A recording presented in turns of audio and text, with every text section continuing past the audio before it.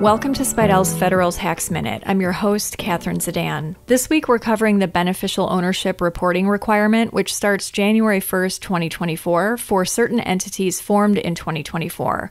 We'll be covering this topic in greater depth at Spiedel's Federal Tax Update webinar on January 4th and 5th. For details on this 8-hour course, go to spiedel.com and click Webinars.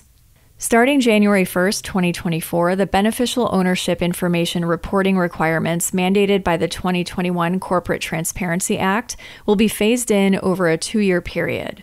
Under these new rules, certain entities are required to report specified information about certain owners and officers to the U.S. Treasury Department's Financial Crimes Enforcement Network, or FinCEN. These entities are also required to timely update any ownership changes. Failure to comply with these requirements can result in significant penalties.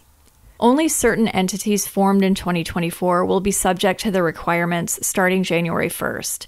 FinCEN recently announced an extension for reporting companies created or registered in 2024, which will have 90 calendar days to file their initial reports from the date of receiving actual or public notice of their creation or registration becoming effective. Entities in existence prior to January 1st, 2024 are not required to file their reports until January 1st, 2025.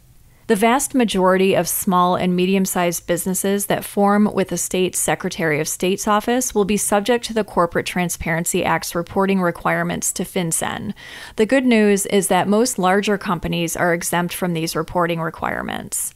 For the purposes of these new reporting requirements, a reporting company's beneficial owner is any individual who directly or indirectly either exercises substantial control over the reporting company or owns or controls at least 25% of the reporting company's ownership interests.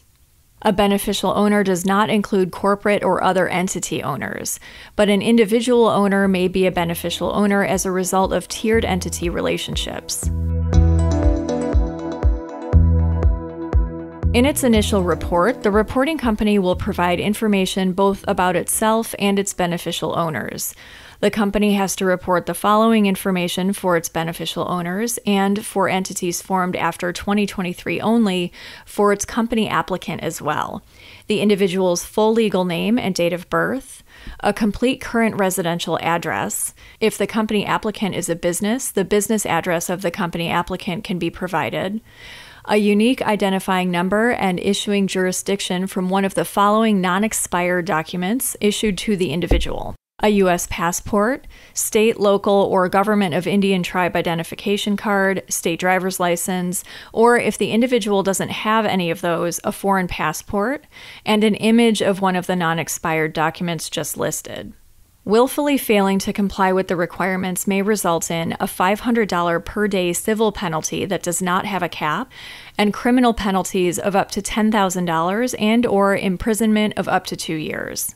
Not only can the penalty be imposed against the entity itself, but the penalty can also be imposed against any person who either causes the failure or is a senior officer of the entity at the time of the failure.